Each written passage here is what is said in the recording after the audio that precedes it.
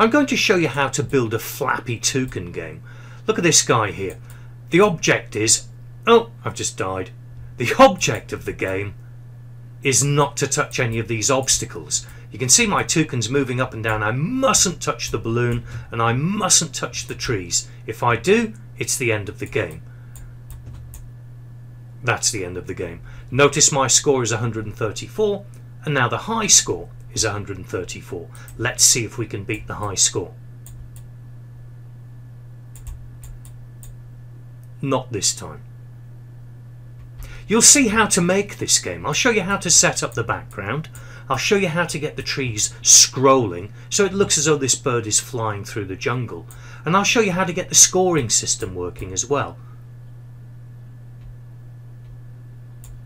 It's incredibly addictive.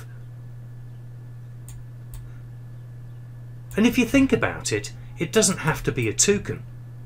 It could be a flying pig. It could be a helicopter. It could be an underwater diver. It could be anything you like.